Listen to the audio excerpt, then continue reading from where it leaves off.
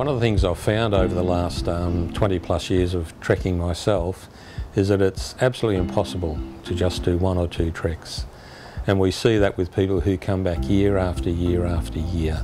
A very, very large number of people have done more than 25 treks, and an enormous number of people have done 10 treks or more. It simply gets in your blood.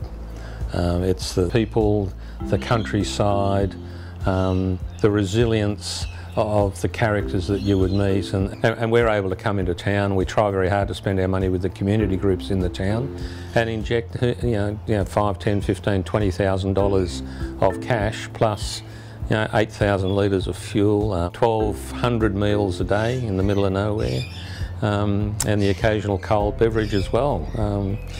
I often get asked, why did I take on the Outback Car Trek as an event, as something to do, and I certainly saw an opportunity for me to give something back to a life that's been very kind to me over the years.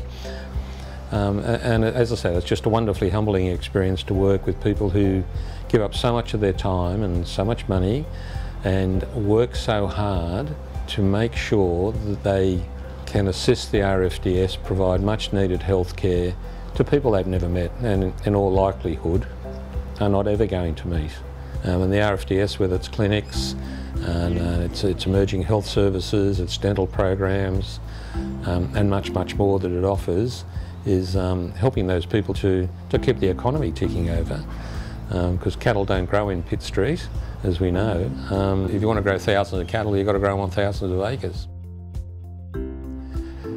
So excited to announce that Trek 2019, which is our 30th event, will start on the 3rd of June in Renmark in South Australia, and through places like the Flinders Ranges, up the Birdsville Track, past Mount Isa, through Adele's Grove, into Gulf and Savannah country, around Hell's Gate and Doomadgee and Borroloola and Mataranka, and then of course Kakadu and Jabiru.